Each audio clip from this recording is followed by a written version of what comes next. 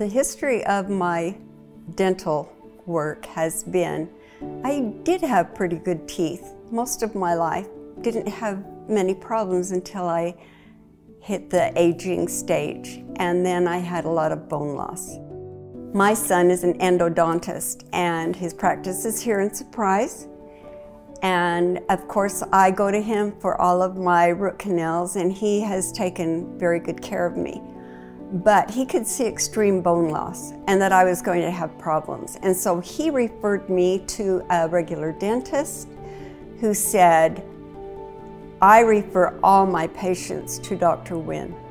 He is an oral surgeon here in Surprise, and I feel like he does a very, very good job, and I would refer you to him.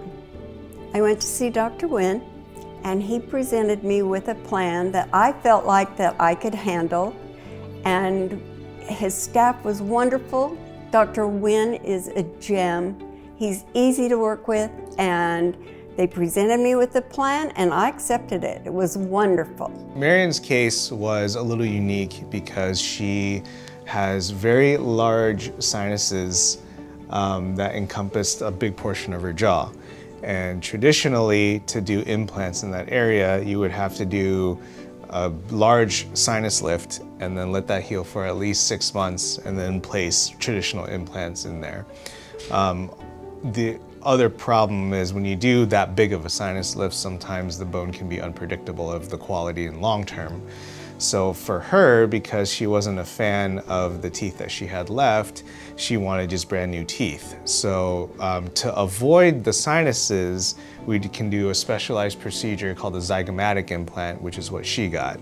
So a zygomatic implant is a specialized dental implant that's extra long that goes from the mouth into the cheekbone.